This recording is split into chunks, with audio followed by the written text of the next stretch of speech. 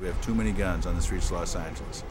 Last night, 6 people were shot, 2 killed because of easy access to guns. You know, this changes that. This changes the dynamic.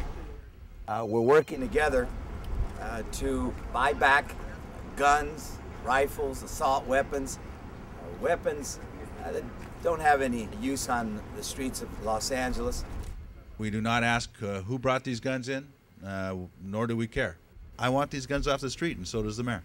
1,216 handguns, 747 rifles, 463 shotguns, 85 assault weapons, all off our streets and all out of our communities.